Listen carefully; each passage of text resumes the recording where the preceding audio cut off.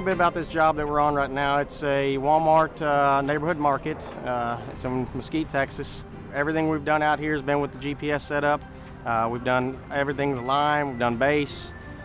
It's basically been a stakeless project since we've got the setup. We've had them before in blades, and I run the blades with the mast, the receiver. The receiver on the top now makes it a heck of a lot easier, and the way they got it set up is terrific. Makes it a one-man show. Basically, the dozer operator puts it on there. You don't have all the extra people on the ground that are just in the way and slow your production down. Everything's a lot easier, smoother. It's a lot faster than anything. I mean, you get your grade right away. You don't have to worry about your grade checkers with you. Work on different angles. It cuts great. It's real easy to learn.